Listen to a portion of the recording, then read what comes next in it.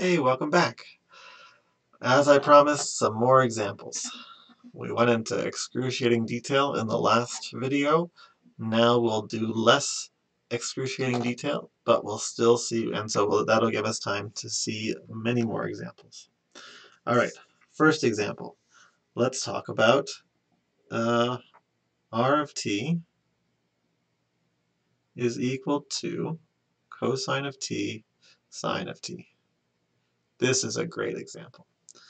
All right, so we could go directly to the computer, plug it in. We could plug in some points.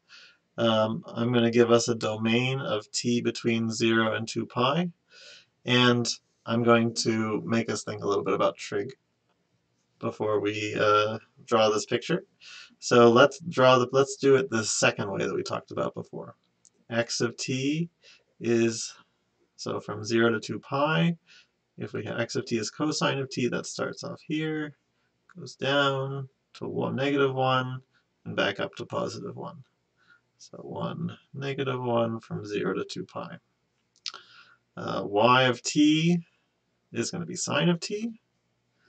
Right, and sine of t does what? It starts off at 0, goes up to 1, comes back down to 0, then goes down to -1, goes to positive, goes back to 0.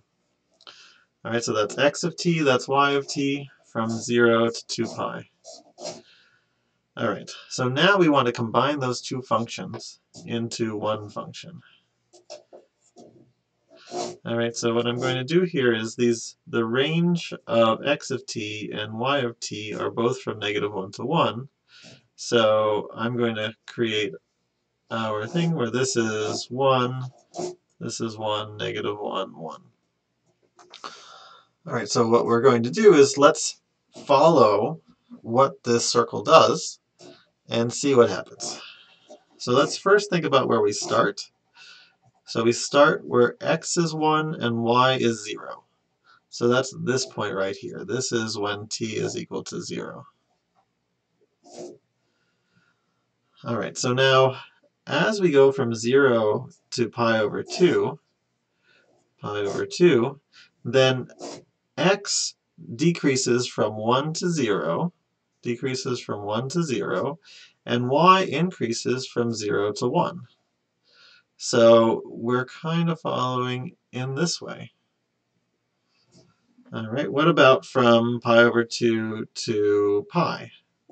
Well, in this range, from pi over 2 to pi, what do we get? We have the values of x go from 0 to -1, and the values of y go from 1 to 0. And so that's following in this direction. Oh, let's do the next two paths, right? They're going to follow this way, and they're going to follow this way. Hey, wait a minute. That looks like a circle. Yay, a circle. Let's graph it on the computer and see if that agrees with us. So we'll go back to a circle. If we do a parametric plot of cosine of t comma sine of t, then where t goes from 0 to 2 pi, and we plot it, then it does indeed give us a circle. So is there a good reason why it gives us a circle? Well, let's go down and write these things. So we have x of t is equal to cosine of t, and y of t is equal to sine of t. Well, what do we know about x squared plus y squared?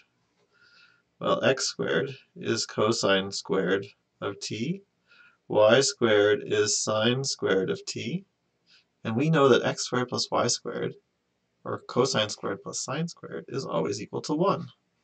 So x squared plus y squared is equal to 1. This is the equation of a circle.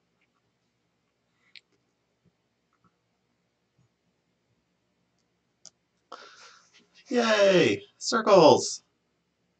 Circle gets the square. Okay, so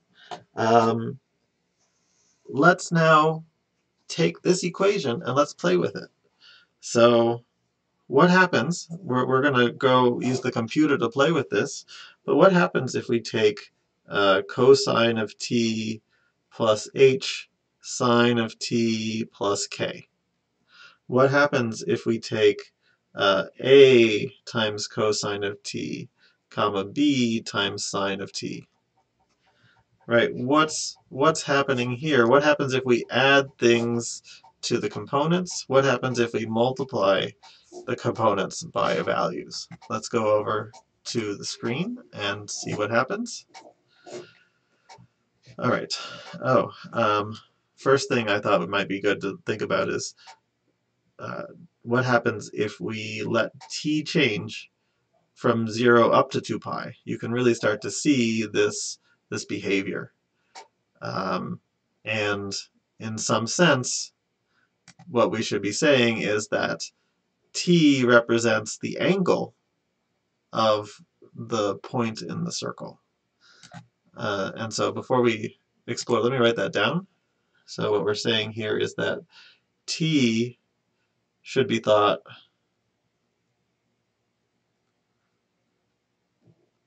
of as the angle from the positive x-axis in this equation. All right, so let's go back and play around with these questions that we asked. What happens if we look at cosine of t plus 1 sine of t minus 1? Well, we started off with our unit circle, and now this circle has shifted. Right? It's shifted 1 unit over and 1 unit down, which corresponds to the coordinates here, plus 1, minus 1. In fact, if we choose any h and k, we can move this circle using horizontal and vertical translations, and that moves our circle somewhere else. So for example, if this is h is equal to 2 and k is equal to 1, we've moved the circle 2 units over and 1 unit up. And if we want to move 3 units over and 3 units down, 3 units to the left and 3 units down, we can use h as -3 and y is equal to, and k is equal to -3. Okay, so now we know, what do we know now? Let's go back over to our tablet. What we know is that this first example, this is a translation. And we can see that because this is what? This is cosine of t comma sine of t plus the vector hk. So it's a translation by the vector hk. Hey, there's some vector addition in there that's helping us understand what's happening to these parametric curves. All right, let's look at what's happening here. A cosine of t plus b sine of t. Back to our screen. Well, so here's what's happening if we start off with a cosine of t, b sine of t, and we just have a and t, a is equal to 1 and b is equal to 1, we get our circle. But what happens if a becomes 2, or a becomes 3, or a becomes 4?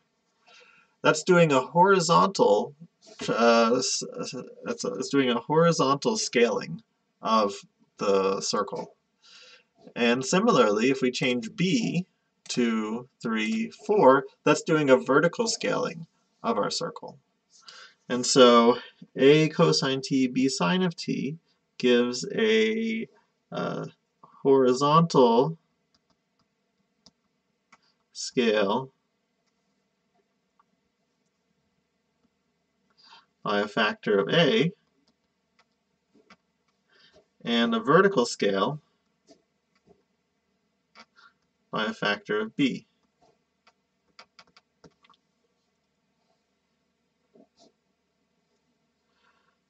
All right, so, oh, you know what? I was writing and I didn't have it on the screen, but this is exactly what I was saying in words. A cosine of t gives a horizontal scaling by a factor of a. Multiplying the y coordinate by b gives a vertical scaling by a factor of b.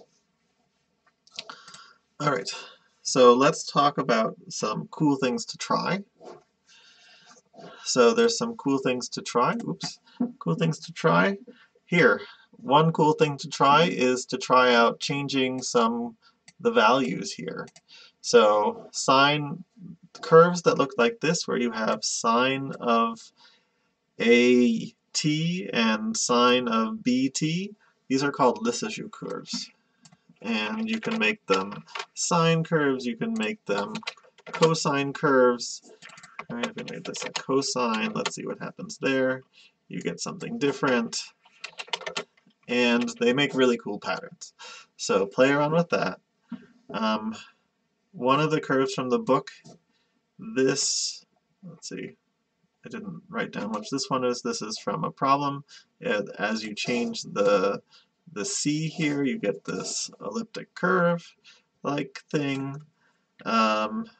And as you change this parameter, you get an interesting base here too. So this is, as you change a parameter, c goes from 0 to 20, you get a whole family of different interesting looking curves, and they're called swallowtail catastrophe curves. Here's another cool curve, parametric plot, where we're having cosine of t minus cosine of 10t, sine of t minus sine of 10t. Play around with it, try different things, see what you can do, because there's some really cool curves out there. So I am posting, remember I'm posting this notebook, and I'm also going to give you a couple of links. So these are cool things to try. So we have the Lissajous curves. We have some curves and some famous curves. And you should go wild. Try doing a whole bunch of interesting things. Try playing around with them, use different functions, see what you can create as part of what you'll do for not this class, but the next class. I'd like you to try to explore some of these curves and share your favorite ones that you come up with. All right, I'm going to stop here, but I'm going to do one last thing I'm going to talk about is what happens when we do curves in 3 dimensions. All right, talk to you soon.